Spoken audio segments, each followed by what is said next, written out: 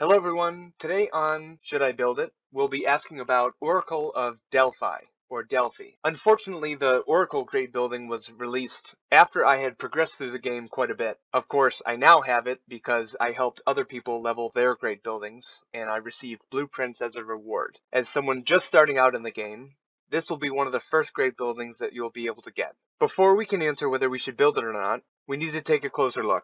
This grade building has two bonuses. It provides constant happiness, and it also provides a certain number of supplies every 24 hours.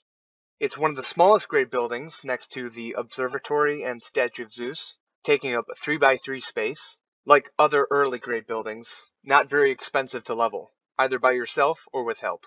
Honestly though, I would say that for most people, this grade building is probably not worth the space, as little as it is. For early players, I think that it's a good way of practicing and figuring out how grade buildings work, and the best use for them, but at a certain point, the bonuses just don't make sense. For early players, the happiness will give an opportunity to make your citizens enthusiastic, which boosts your coin and supply output, and the constant stream of supplies every 24 hours will help in producing goods and materials that you'll need to move forward in the game. But as I said, at a certain time, you'll probably want to replace this building with another building of a similar size that may provide bonuses that make more sense. All that being said, the choice is always yours on what great buildings you'd like to build inside of your city. That's the end of this video.